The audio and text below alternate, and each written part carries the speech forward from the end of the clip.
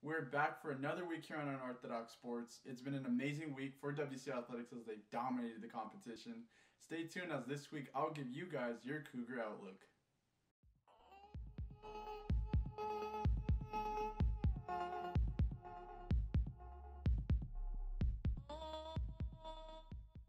What's up, Cableites? I'm your host, Damien Alvarado, and if you missed out on the games this past week, that's okay. Well, no, I'm just kidding. It's not okay, and let me tell you why. Women's volleyball swept Cal this past weekend. You had women's basketball winning the Apple Cup versus Washington, and our men's baseball team looking explosive. They put up 19 runs and 15, but let's move forward with the show. Moving on to women's basketball, like I said earlier, they defeated Washington for the Apple Cup. And let March Madness begin. The women will head to Las Vegas and start their championship hopes versus Utah on Sunday. It was a job well done to women's volleyball.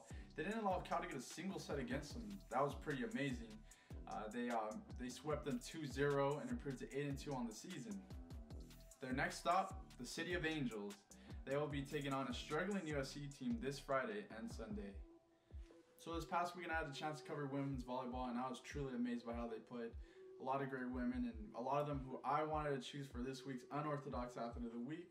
But men's baseball also dominated versus Dixie State as they put up 15 runs and 19 runs. Dixie State was a school I applied for to get an easy acceptance, and what it looks like from their baseball team is they did the same thing with their recruiting. But that is enough trash talk. Both volleyball team and baseball team are your Unorthodox Team of the Week. If you take a look at some of the stats here, volleyball ended the night Friday hitting 506 as a team, marking it the second best all-time in WSU history. Hannah Pukas also led the way with 37 assists out of the 40 total. As for the baseball team, they scored 19 runs, which is the most since scoring 20 in 2013.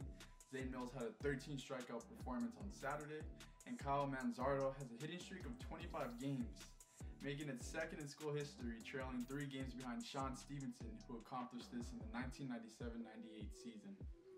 Men's baseball improved to 7-1 for the first time since 2010. There's a lot of hopes and aspirations for this team. They will start their first series of games versus Seattle this Friday, starting at 4 p.m., then finish things off on Sunday. Men's golf will be at the Bandon Dunes Championship in Oregon this upcoming Sunday. Next off, both the men's and women's cross-country teams will be competing in the Pac-12 Championship this Friday.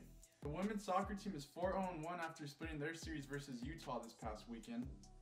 They will head to Arizona this week, where they will take on Arizona State on Friday and Arizona on Sunday. Lastly, women's tennis improved to 5-4 after defeating Idaho. They will be home this weekend versus UCLA on Friday and USC on Sunday. Well, that wraps up your Coug Outlook here on Unorthodox Sports. As always, we show you what others cannot. Thank you guys for watching today's video. As always, like, subscribe, and watch some WC Athletics. I promise you, you're going to enjoy them. As always, Damien Alvarado, signing off.